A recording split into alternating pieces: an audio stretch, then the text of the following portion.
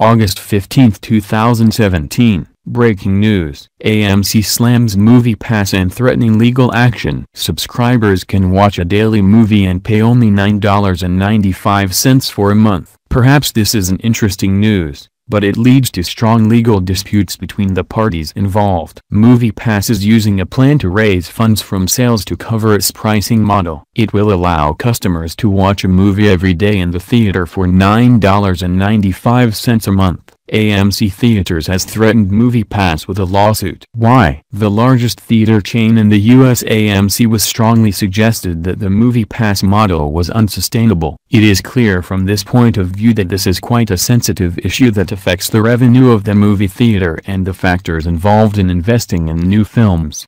AMC's stock has been hit hard in recent weeks after it announced disappointing quarterly earnings. So lowering the plan for 2017 is almost a compulsory measure. Other information about MoviePass. MoviePass is a subscription-based service for going to movie theaters available in the United States. The service gives members across the country the ability to see up to one 2D movie every 24 hours for a fixed monthly fee. Members may choose which theaters they wish to attend and there are no blackout dates. Prices vary by local market and start at $10 per month. MoviePass was launched in February 2011 and is headquartered in New York City. It is backed by major investors including True Ventures, AOL Ventures, WME, Nala Pictures, Lambert Media, Brian Lee, Diego Burdakin, MJ Yang, Ryan Steelberg, and Adam Lilling.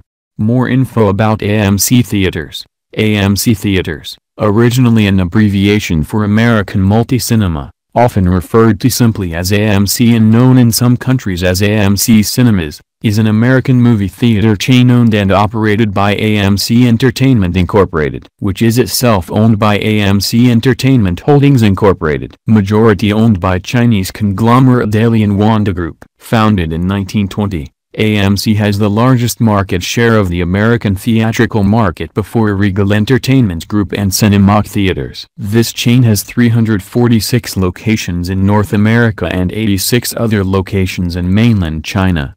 The home of Wanda Group of Dalian. The company's head office is located in Wood, Kansas. After buying Odeon Cinema, UCI Cinema and Carmike Cinema in 2016, it has become the largest cinema in the world and also the largest in the United States with 2,200 screens and 244 screens. Europe and more than 8,200 screens and 661 theaters in the United States. On March 1, 2017, AMC Chief Executive Adam Aron announced that the company would reclassify Carmike sites under the name AMC. Smaller locations will be branded under a new sub-brand called AMC Classic. Aron also announced plans to rebrand the theater equipped with its kitchen under the name AMC Dine-In. In July 2017, AMC announced that it would cut $30 million by the end of the year. Reduction of this cost will be made by reducing working hours and staff cuts, and other measures.